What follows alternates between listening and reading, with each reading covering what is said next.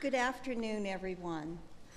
It is indeed a tremendous privilege and pleasure to be here at the White House. Please allow me to acknowledge and thank two wonderful mothers, the ever-gracious First Lady Michelle Obama and Dr. Jill Biden, for their warmth and hospitality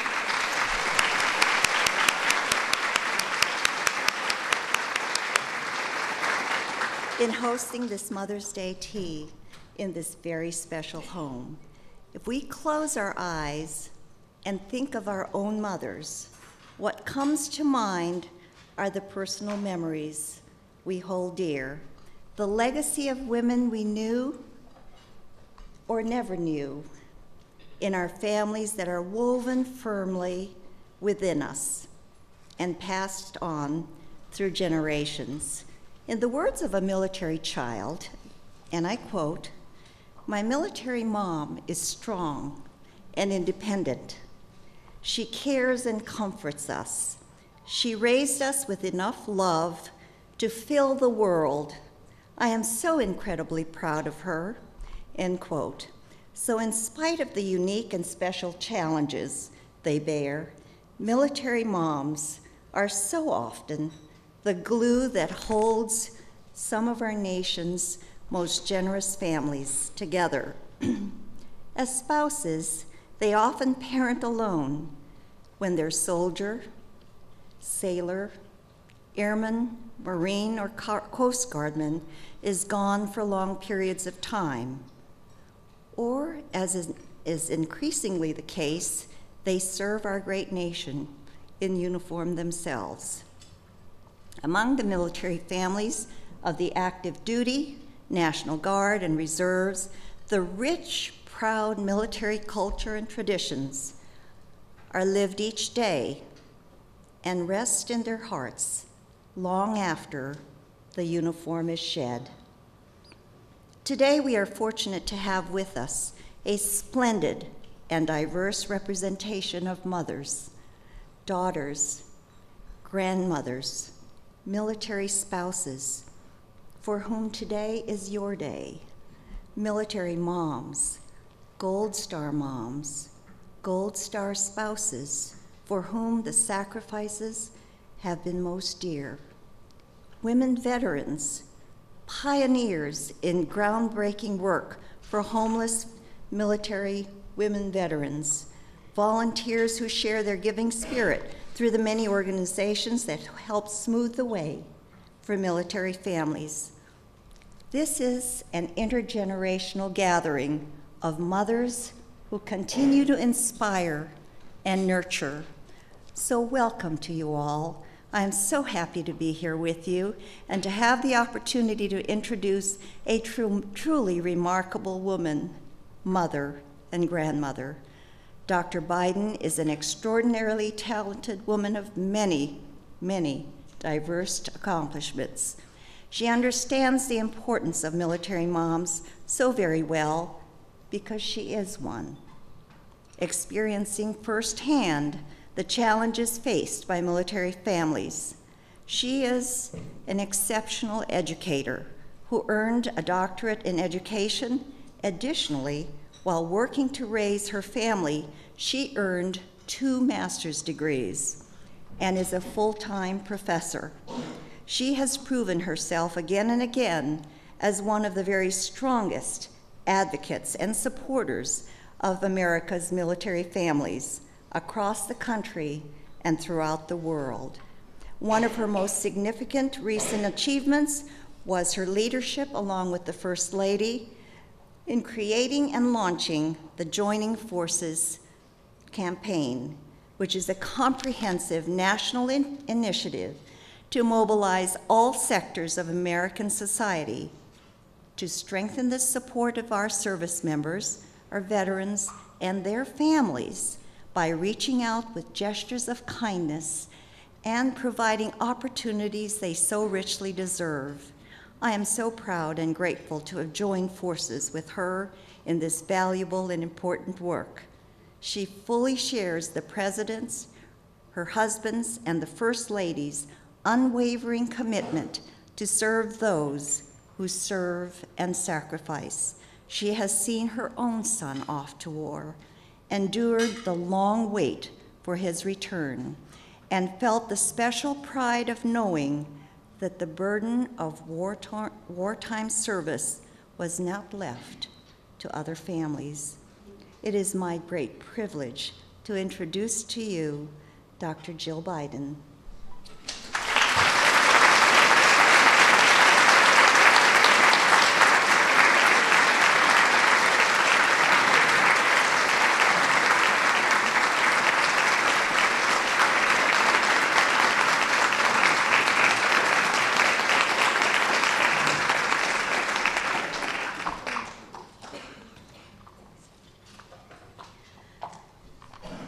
Thank you, Patty, for that warm introduction and for all you do for military families and especially the children. I always love seeing you, and I'm so delighted to see you here today. Thank you. Good afternoon, everyone. It's so nice to see so many friends here. I'm Jill Biden, and I'm a proud military mom and grandmom, and it's a special honor to welcome you all to the White House today.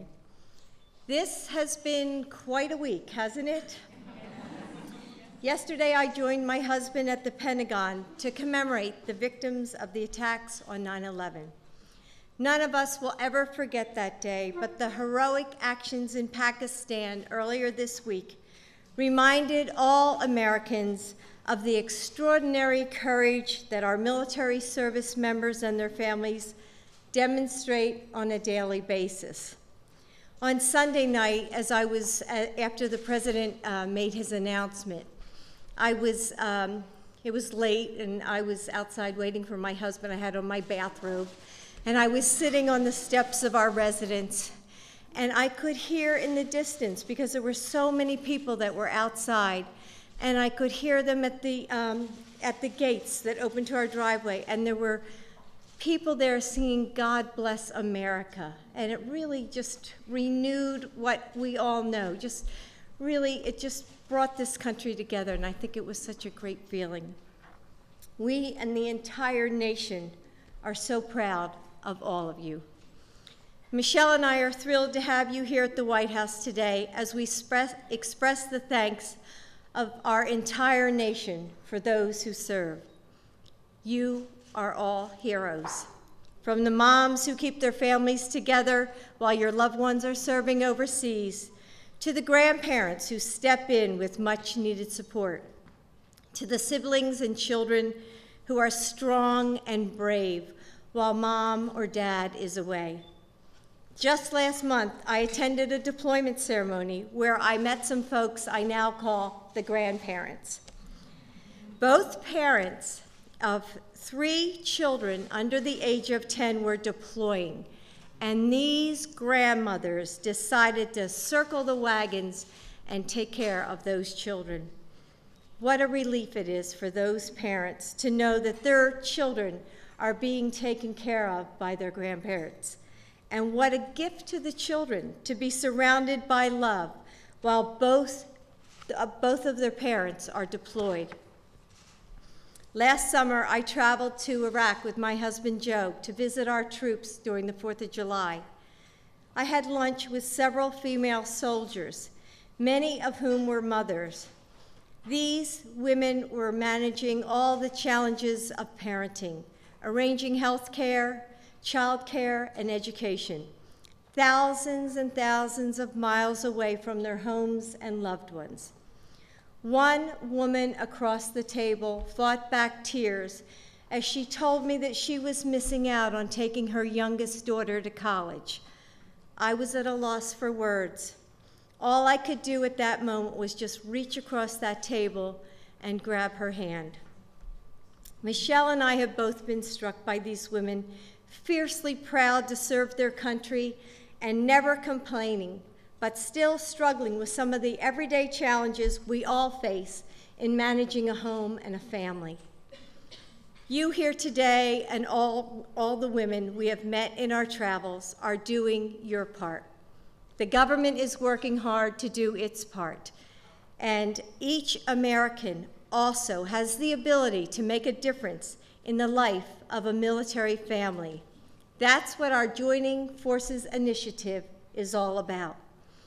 And now it's my honor and privilege to introduce a woman who's doing her part as a strong leader and a constant advocate for our service members, veterans, and military families. I have had the privilege of traveling with our First Lady to meet military families across this country, and I've seen firsthand how committed she is to doing everything she can to support them. I feel so fortunate to have her as a partner in this effort and to have her as my dear friend, our First Lady, Michelle Obama.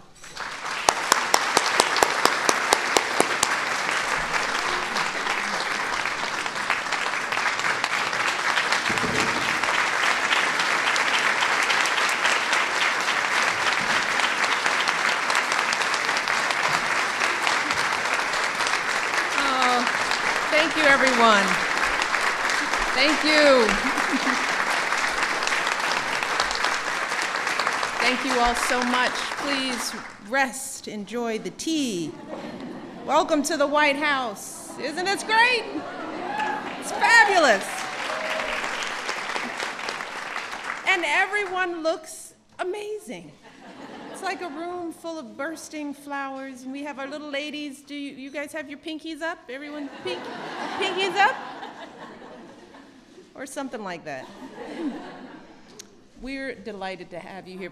Let me start by recognizing my partner in so much, and I didn't know that this woman would be not just a partner, but a friend, a Blue Star mom herself who has been sending out the call, educating this country long before she stepped into this role, focusing the nation on the sacrifices of the families. Dr. Jill Biden, let's give her a round of applause.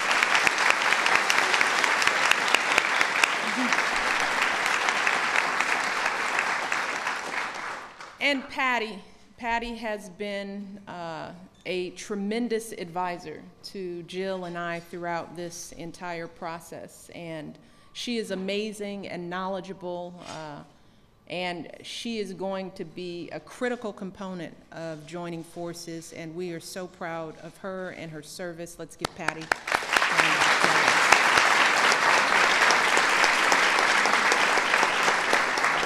And finally, I want to thank all of you. Thank you. I know it's pretty exciting to be having tea at the White House in the East Room, but believe it or not, we are just as excited and probably more excited to have you all here. I mean, it is really, we love you all. We really, really do. And that's because over the last 2 years, as Jill said, we have been inspired by all of you in so many ways. Spending time with our men and women in uniform and their families has been the highlight of our work in these roles. We've been moved by your strength and your spirit, by your courage, and more importantly, by your sacrifice. And as you have opened up your arms and your hearts to me, which you have so fully, and I feel it and I know it. I'm not a Blue Star mom or a Gold Star mom, but you all have scooped me up in ways that I wouldn't have imagined. You've also opened my eyes to what being part of a military family is truly all about.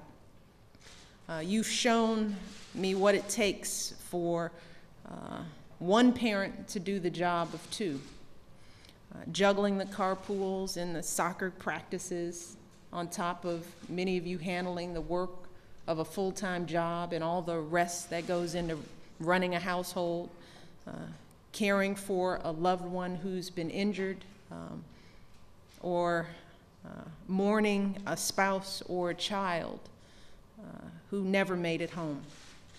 And I know that there are people in the room today who feel a little sad because this Mother's Day is a little less than what you'd hope. And all we can do is hug you and tell you that we are thinking and praying and working for you all, and we are proud of you. And some of you are, as Jill said, grandparents caring for a grandchild. And others of you have served in uniform yourselves. You've shown us what it takes to be a military child, many of you. Changing and leaving friends behind every few years, trying to keep up with homework and activities, and trying to lead the life of a normal kid while worrying about a parent or a sibling who is in harm's way. And as Jill reminded us just this past week, as Americans everywhere stood in awe at the bravery of the soldiers who carried out that daring operation in Pakistan, it was also a moment for all of us to remember that everyone who serves is able to do so because of the love and support of their families. And what you do is not easy. I won't even say it's not always easy. I don't think it's ever easy. I know that every day you deal with things that most of us can only imagine. But I also know that along with incredible challenges come incredible strength. That's something else that I know from you all. Rosanna Yamashita and her daughter Tyler are some of you who know what I'm talking about. With a father serving in the Army, Tyler is only a junior in high school, but she's already attended 10 schools on 3 continents. And next year, the Yamashitas are moving to Germany. But Tyler and Rosanna never complain, as none of you do. They know it's part of serving their country. And then there's Helen Norberg and her daughter Julia. They know a thing or two about what I'm talking about. When Julia had to deploy to Iraq, Helen was there every day to help take care of their 3-year-old grandson, Isaiah. She enrolled him in gymnastics, probably just to settle him down. She took him to his first dentist appointment. And since the only time Julia and Isaiah could speak was during the day, Helen would often leave work, drive to Isaiah's school with her cell phone, just so he could hear his mom's voice. And then last year, as Julia's deployment was coming to an end, Helen's house was destroyed by a tornado. Helen jumped on top of Isaiah to protect him. She broke 2 vertebrae in her back. When the storm died down, Isaiah had nothing but a small scratch on his arm. And as Julia said, she has been the best grandmother and mother any soldier could ask for. So,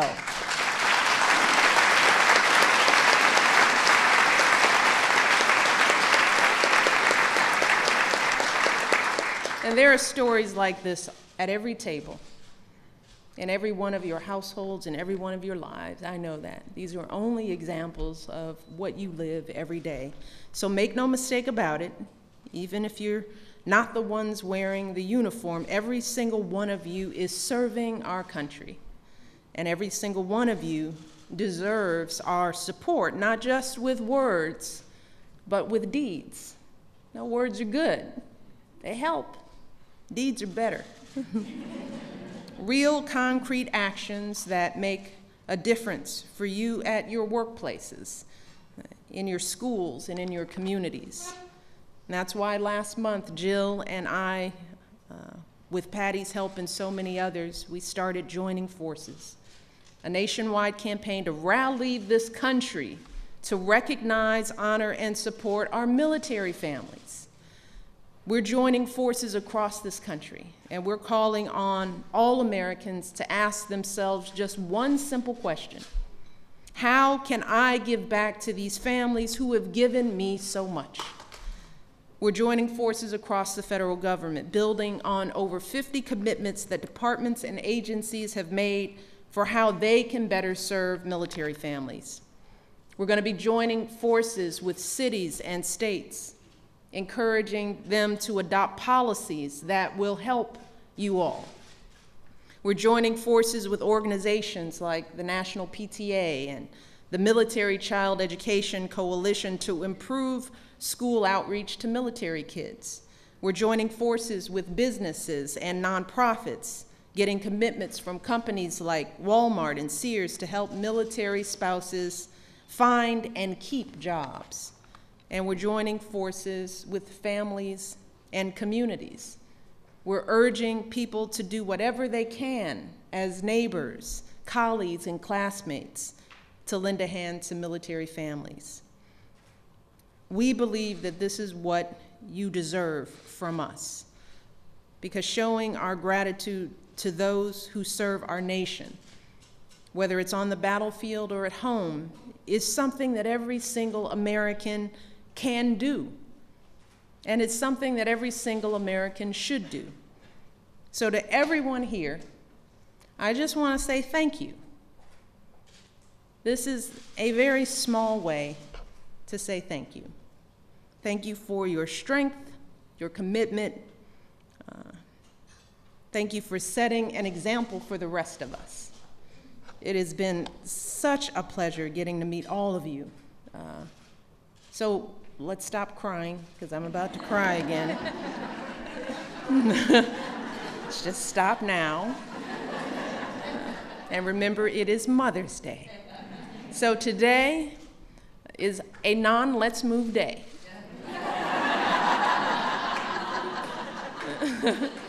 Eat all the cookies you want.